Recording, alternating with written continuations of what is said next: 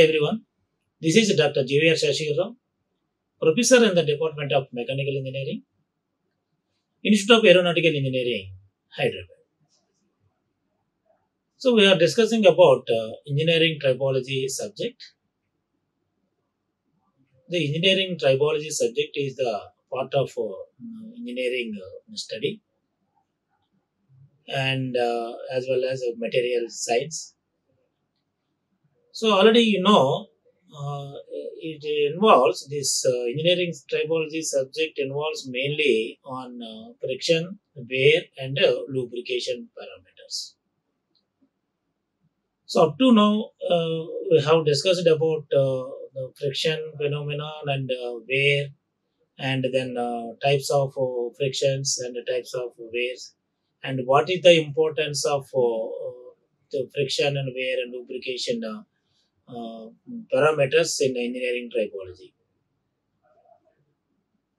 So today we will discuss about the wear the properties. So in that we have discussed the types of wears and some surface treatments also we have seen in the previous sessions. So in this session, so I want to discuss about what are the surface modifications and then how to measure the friction and wear.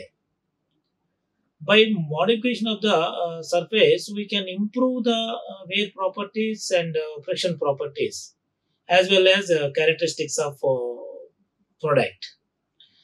So those things we will see in this presentation. So first of all, introduction part, the surface modifications refer to the alterations, the changes made to the outer layer of a material or object.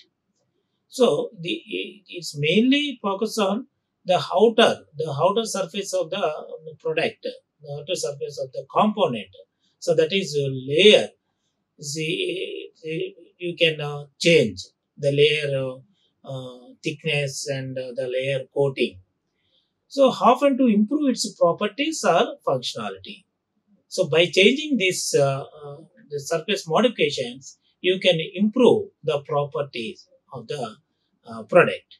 So these modifications can involve the physical, the chemical and biological process. So and are commonly employed in various industries such as in manufacturing industry, electronics industry, biomedical engineering industry and material science. So mainly these surface modifications involve like these industries and physical and chemical and biological process. So some common surface modification techniques include, so those techniques we will see that is coating. The coating is a thin layer of material apply onto the surface to enhance properties like corrosion resistance, wear resistance, or aesthetics. So examples including painting and electroplating and chemical vapor deposition, like this abrasion, galvanizing process. Like this, many coating methods are there. Already we have discussed in earlier session. So by applying this thin layer of material onto the surface, for what purpose we are doing? What purpose we are applying these coatings? To enhance the properties. Which type of properties? The corrosion resistance, wear resistance, and aesthetics means appearance, the color wise and look wise, and these all these and environmental conditions. So all these things you can enhance by using this type of coatings. So by applying these coatings, that is depends upon the application and depends upon the material. So electroplating method is there, electroless method is the process is there, and then painting, galvanizing process, carburizing, chemical vapor deposition. So all these things uh, process are there. The coating methods. These methods we can apply according to uh, the type of material or depends upon the application. So coatings plays important role in engineering tribology. So depend upon this coating, the material properties or characteristics of the product you can improve or you can change. So next one is surface roughening. This surface roughening process is a one type of surface modification technique. So creating micro or nanostructures on the surface to alter properties like adhesion, friction, or light absorption. So creating micro or nanostructures. So techniques such as sandblasting, etching, and laser ablation can be used for this purpose. So this type of process is called as surface roughening.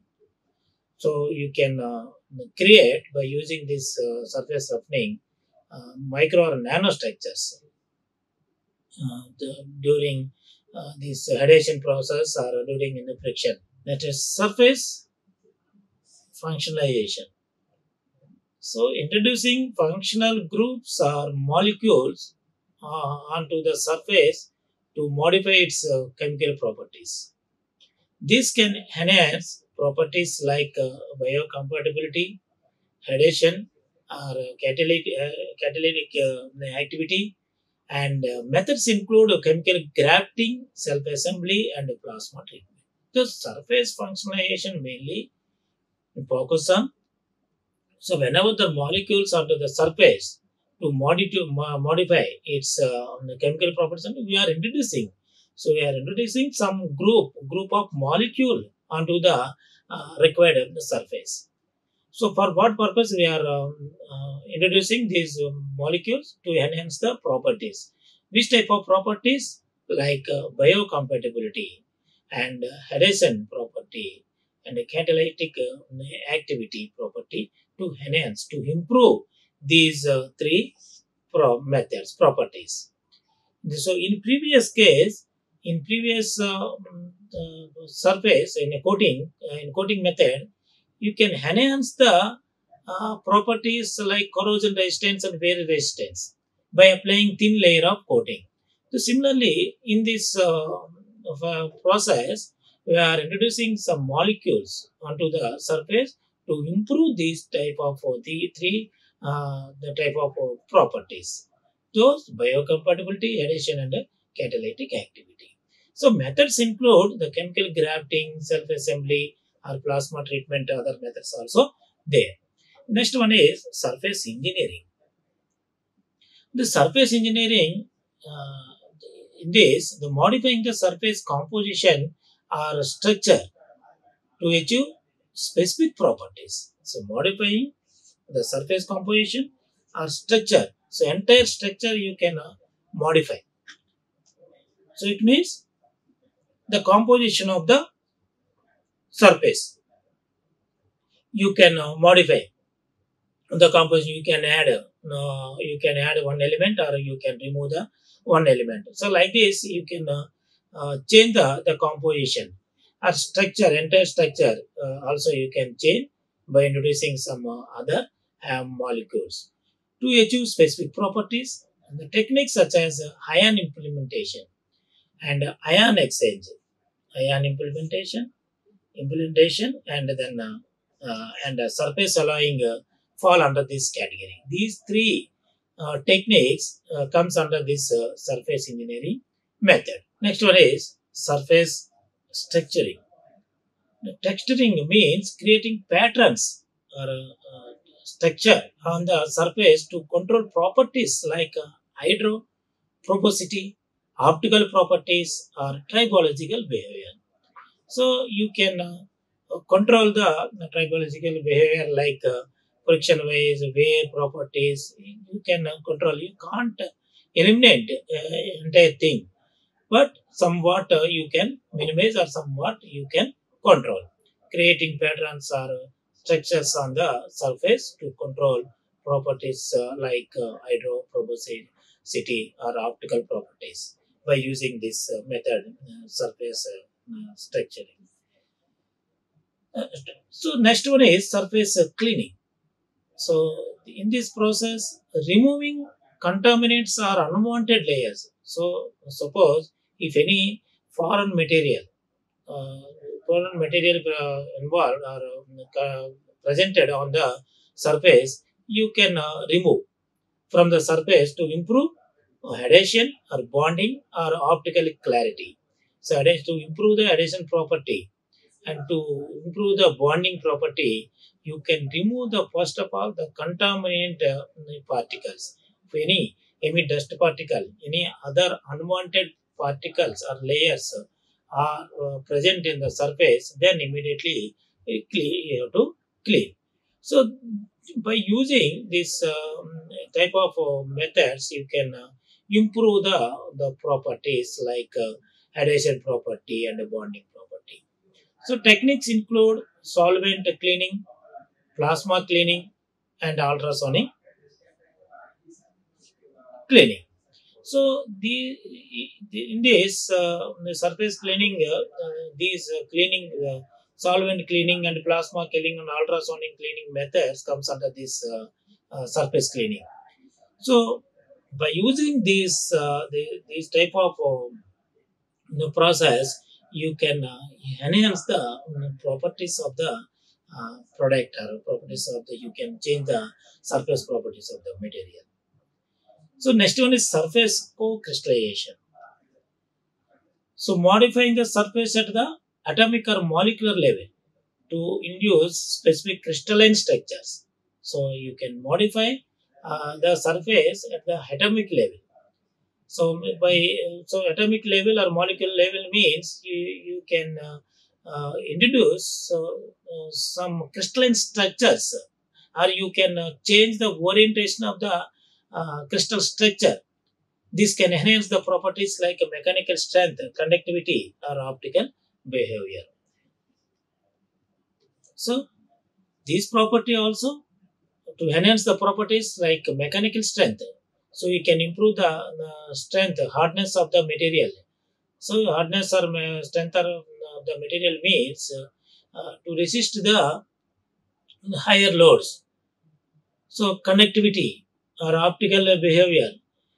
So by you can obtain these, you can enhance these properties by modifying the surface at a molecular level. So this type of process is called as surface co-crystallization. Next, surface modification or biomedical applications. So the surface modification methods for biomedical application means tailoring surface properties of biomaterials to improve biocompatibility, cell adhesion properties, and drug delivery. So techniques such as surface grafting with bioactive molecules, surface patterning for tissue engineering, and plasma treatment for sterilization are used in this context. So these are the biomedical applications for the surface modifications. So by using this method, you can improve the biocompatibility or cell adhesion properties. So the drug delivery and this bioactive molecule surface patterning for tissue engineering, the plasma treatment is there, the sterilization is in this context. So these type of modification methods are there. The surface modifications methods are involved in engineering typology subject to enhance the properties of the material or properties of the product. Okay? So after manufacturing the product, you have to apply this type of coatings. So it leads to minimize the wear and friction, and also leads to minimize the cost of the product. The four basic categories of tribological surface modifications are mainly the modification without any material transfer, modification involving material transfer, formation of tribofilm or coating, where loss of particles or atoms from the surface. These four categories mainly the main surface modification methods without any material transfer. So no need to transfer the material one form to another, and the modification involving material transfer. Second method, formation of tribofilm or coating. Already we have discussed it in the previous earlier slides. The coating methods, and where the loss of particles or atoms from the surface. So already you know. So the where means the some loss of material from the surface. Next one is the friction and wear testing methods. So many testing methods are there to find out the friction and the wear testing. So we have to select the proper measurement method for proper application. The friction measurement methods, in this, the friction measurement methods can be broadly classified into two categories. One is spot friction measuring equipment. The second one is continuous friction measuring equipment. So one is spot. Spotly, in that during application you can measure the friction. The continuous friction measuring equipment, another friction measuring instrument is there. So that is already we have discussed in earlier sessions, the pin on disc. So you can calculate the wear and you can calculate the friction also. So several different models are available for specific applications. So normally a friction test is run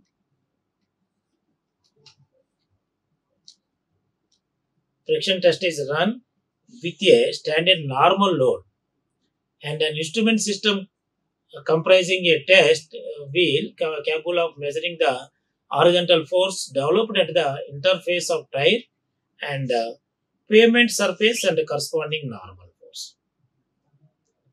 So component of horizontal force is measured by loaded wheel axis, may include tire rolling resistance and drag induced displacement. The component or horizontal force is measured by the loaded wheel axis method is there. It includes the trial rolling resistance and drag induced displacement. So this type of method comes under this friction measurement. So another one is a torque measuring device. On the other hand, measures the component of horizontal force. Next, during hydroplaning and the presence of surface contaminants such as sand, fine dust, loose snow, and normal force acting over the tire slip area will be smaller than the actual load acting on the wheel axis. So during hydroplaning and in this hydroplaning test, so the surface contaminants like other materials, dust material and sand, loose snow. So all these things acting over the surface. So due to these forces, the slip area will be smaller than the actual load. So acting on the wheel axis. Next, a full scale measurement of friction. The full scale measurement of friction means the high speed friction measurement devices utilize one or two test tires and measure friction properties pavement surface using any one of the following methods. So many methods are there. The full scale measurement of friction. So one is a locked wheel. That in locked wheel 100% slip is there, and second one is side force, that is usually slip angle 20 degrees, and then fixed slip, so normally between 10 to 20% slip, and variable slip, that is 0 to 100%. And retardation rate is that is deceleration the measurement of normal ABS brake car. So these are the full-scale measurement of the friction devices. Next, locked wheel friction test. As per standard material ASTM E274, the most widely adopted method of measurement of friction for pavement surface in the USA. This method is ASTM E274, the locked wheel friction test. So usually a machine operates at speeds between 64 kmph and 97 kmph on wet pavements. So at this speed, so what will happen? The preloaded test wheel is locked completely, and then friction force is measured at a slip speed equal to the vehicle speed. Whenever the slip speed is equal to the vehicle speed, there the test wheel is locked completely, and the friction force is you can calculate. The frictional over a small distance of pavement is measured in which the wheel is locked and for a period of 1 second of travel, after which the applied brakes are released.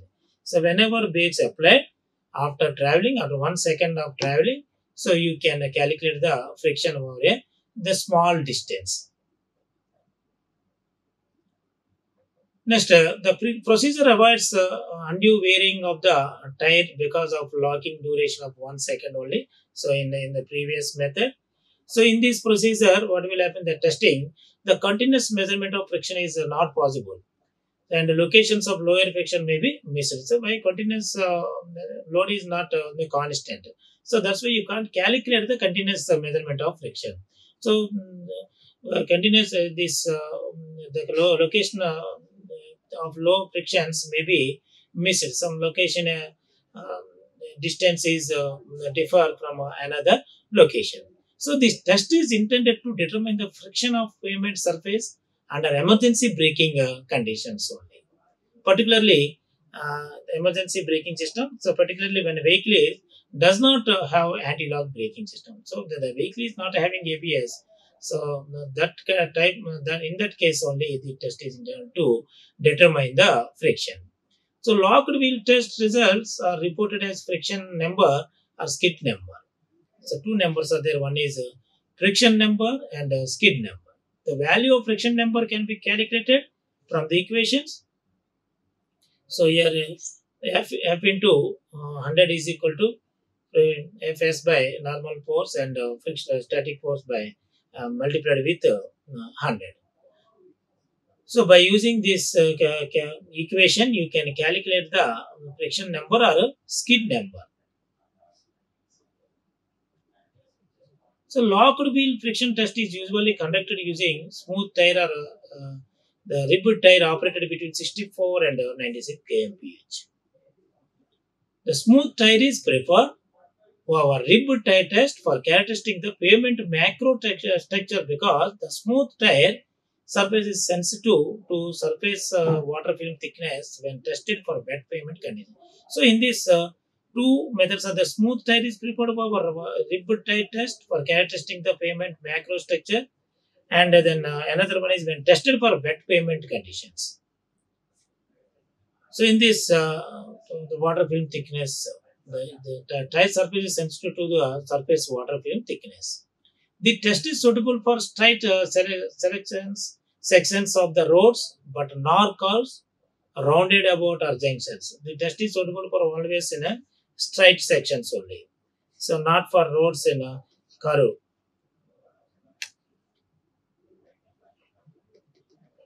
type, and junctions not suitable. Next one is coming to the wear measuring methods. So in this in table, it is shown the classification of wear, various types of wears, and the characteristics of the particular wear, and what are the observations. The first one is sliding wear. So in this wear due to localized bonding between the contacting solid surfaces leading to material transfer between the two surfaces or loss from either surface. So already we know, so we have discussed in the types of the wears topic. So plastic deformation crack, nucleation and propagation in the surface. These are the major characteristics, the definitions of the sliding wear. What are the observations? Observations in the sliders, bearings, gears, and camshafts. Generally, this type of sliding wear you can see. So the next one is fretting wear. The wear arising a result of fretting. So that is a small amplitude oscillatory motion. So usually tangential between two solid surfaces in contact. The press fit forms with a small sliding motion. So these are the observations. The abrasive wear. So the wear due to hard particles or hard the protuberance forced against and moving along a solid surface. So generally, this type of abrasive wear observed in sliding surface earth removing equipment. Similarly, the erosive wear due to mechanical interaction between the surface and a fluid, the multi-component fluid, impinging liquid or solid particles. Some material erosion is there. So generally, this type of erosion wear occurred in turbine, pipes for coal slurries and helicopter blades. Fatigue wear. The wear of solid surface caused by fracture arising from material fatigue. So generally this type of phenomena observed in ball bearing or oral bearing glacis solid slider equipments. Cavitation wear, a form of erosion causing material to wear by the action of vapor bubbles in a very turbulent liquid. The soft bearing surfaces. So these are the major classification of wear. The type of wear and then what are the characteristics and definitions of this particular wear and the observations. The observations of this all these types of wears. Next, identification of wear. So examination of the wear debris, that is collected material, and examination of the worn surfaces.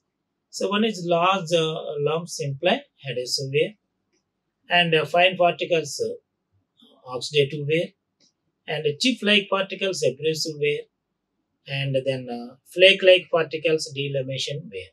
So according to the loss of material, the waste material, so you can examine, so you can test the loss of material, removed material. So according to the material examination, you can say the type of wear. So large lumps imply means adhesive wear. The fine particles indicates oxidative wear. Chips like particles abrasive wear like flakes or delamation wear. So examination of the worn surface, the surface worn. So the heavy tearing implies adhesive wear, and scratches imply abrasive wear. The burnishing indicates non-adhesive wear. So according to the impression of the wear. So after finishing the particular operation, by seeing the surface, you can say this type of wear occur. So one is heavy, tearing implies adhesive wear, scratches implies abrasive, and burnishing indicates non-adhesive wear. So the wear measuring methods, similarly the friction methods, here also wear measuring methods are there. So fin on disc were fitted. So already you know the fin on disc. A pin continuously rotates, slides on a rotating beam, rotating disc.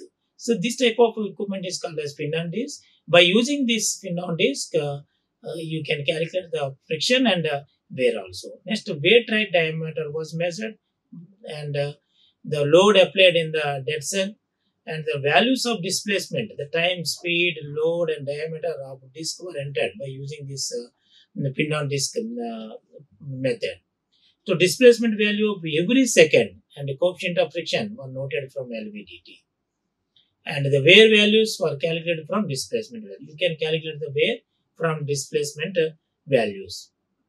So these type of methods you can apply for the wear the measurement. So these are the references I have taken. Thank you. Like, share and subscribe. Hit the bell icon for more updates.